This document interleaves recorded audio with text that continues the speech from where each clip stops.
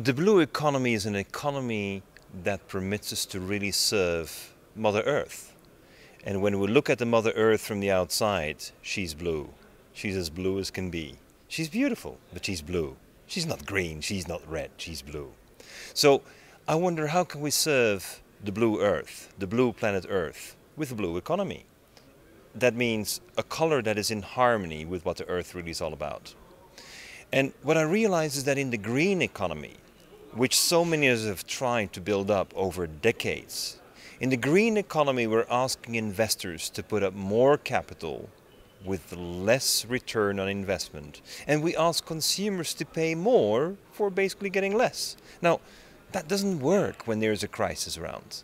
In a crisis you need to be able to do more with less. That's exactly what this is all about. The blue economy is inspired by the ecosystems.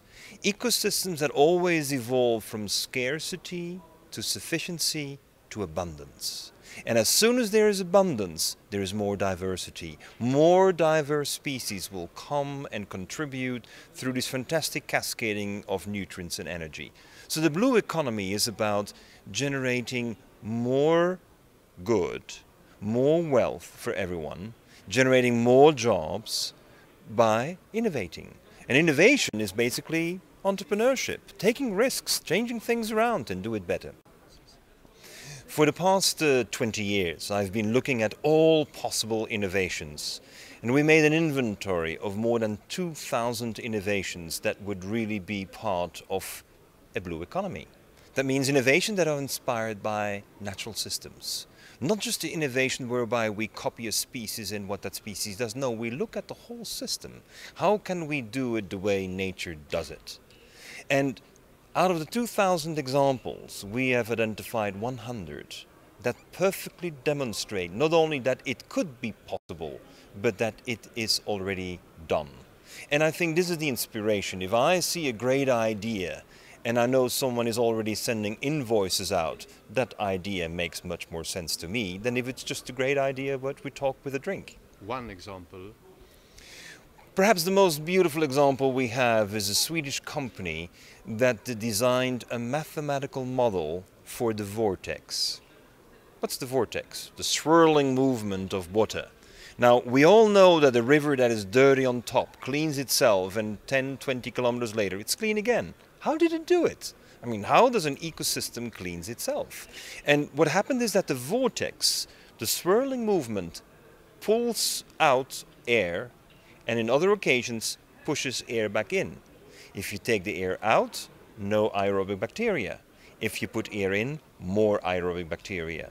And so naturally swirling from the top of the mountain to the bottom, water is always cleaner and cleaner and more energized for this very simple reason that it went through pressing air out and pushing air in.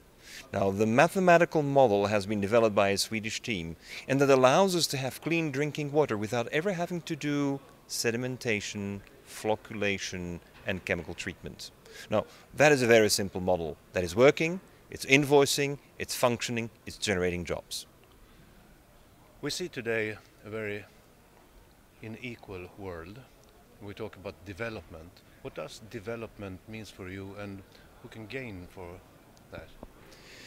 To me, the inequality we have is that we do not call upon the young people to contribute to society. With 50% of the young people in the world under 25 without a job, we are looking for trouble. We are not only looking for trouble, we are wasting one of the most creative and dynamic resources that we have. So to me, development is having the capacity to respond to the needs of all with what we have. And that development means in the first place water, food, shelter, healthcare, energy. And if we are able to inspire young people that they can achieve all of that with what they have, we will have one of the biggest job generation tasks ever possible accomplished. Are they part of the blue economy? Well, we work quasi exclusively in the third world with young people. Not because we don't believe in the old people, but because the dynamism and the desire of young people who are hungry and keen on having drinking water is an energy that is irreplaceable. So when we're in Zimbabwe, we work with orphans. And the orphans, when they learn how to grow mushrooms on the waste of coffee, they will immediately teach other orphans.